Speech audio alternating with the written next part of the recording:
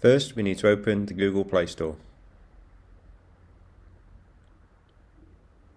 Once open, press Sign In.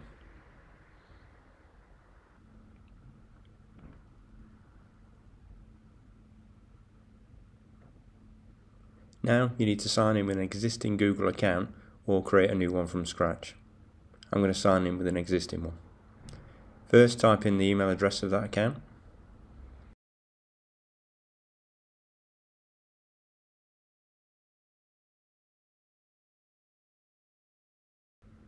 And now enter the password. And press enter or login.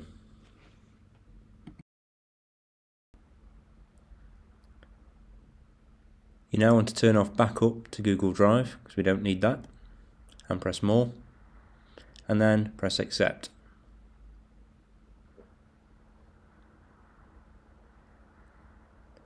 The Google Play Store will now open. If you click on the search bar at the top and type in Menu Pilot and press enter. It'll now do a search, and the third one down is Menu Pilot. Press that and press the green install button at the top.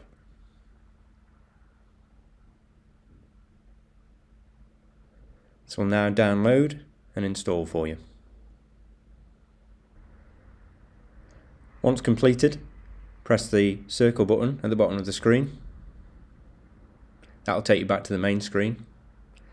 And you can see it's put the new Menu Pilot onto the system. Now we're going to drag this to the first screen of the tablet.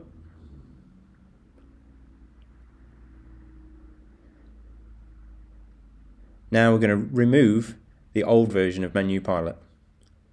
Hold on that version and press App Info.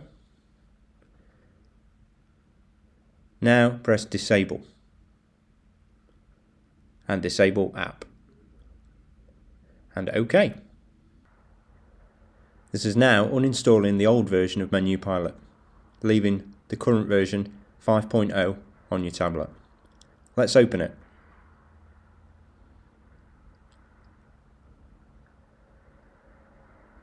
Press Allow on any notifications that pop up on the screen.